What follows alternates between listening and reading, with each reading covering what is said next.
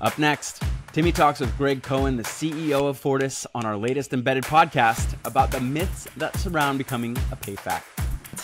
I have a belief that there's kind of this omni-channel approach, that there's not one train that you're really on. You're running, multiple modes of transportation, be it flight, no pun intended, be it a train, be it automobile, a bike, whatever it might take. We need all vehicles accessible to us. So kind of debunking the myth of, PayFac, or that you have to be a PayFac, versus the facilitation of payments is something I'd love to hear your perspective on as well. Yeah, I agree. I hate to say I always agree with you, Timmy, but I do. And I think the whole construct of I have to be a PayFac got way ahead of itself. It was a buzzword. Investors picked up on it. Software providers picked up on it, and all this stuff got thrown at it. Now, where I agree with the concept is if you flip the terms around, that most software providers should be a facilitator of payments within their software, right? Especially, if you're doing commerce, you have to do payments, right? Nobody wants to pay, right? People want to shop and buy. Nobody wants to pay. So how invisible do you make it? How do you embed it, and how does it work? But the operationalization of being a PayFac, as it's known from a card brand standpoint, has a huge amount of overhead to take on, right? Underwriting, risk, compliance, AML, KYC, everything from that to I got to understand how to, drive adoption in my customer base, all of these things. Oh, by the way, and I have to authorize and settle and some of these things can be rented from other people as well.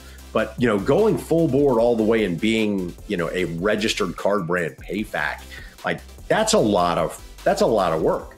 Great companies like Stripe, and I know, FIS bought a company called Payrix, and we offer a kind of what I would call a managed, facilitation program where you get the same experience, but you don't have to build out that operational infrastructure. And then the other piece I think everybody forgets about, and I always like to point them to some of the public companies. When you look at Lightspeed, and they always talk about what percentage of their customer base is actually using their payment solution. Look, adoption is so important. You can create this amazing experience, but if nobody uses it, or you don't get enough people using it, it doesn't matter. And I think, everybody assumed that the way that Square went to market was the way to go to market. You throw it out there, click to agree, it's all done.